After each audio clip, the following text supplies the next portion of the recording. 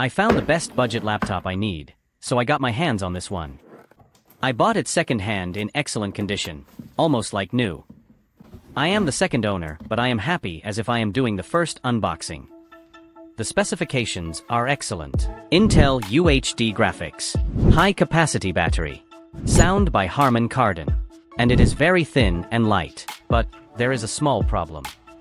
The RAM memory that it comes with from the factory is only 8 GB and it's not enough for me, so I decided to do an upgrade. Stay with me and I'll show you how easy it is.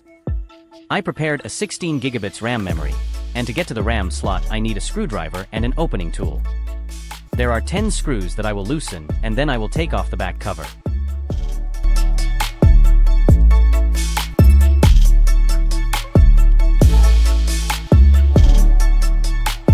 With a piece of a cutter blade I make the first opening, then with the help of a thin plastic tool I open it little by little until it is no longer stuck in the clamps.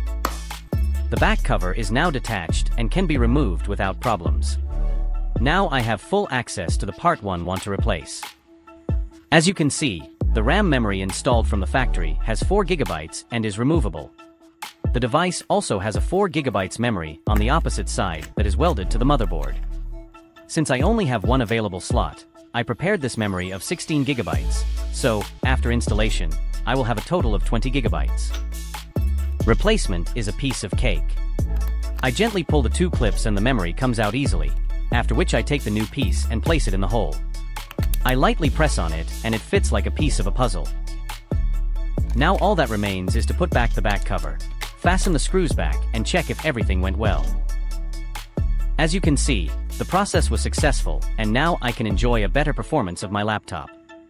If you follow the steps in this video, you can do this upgrade too, and if you have any questions, let me know in the comments. Thanks for watching.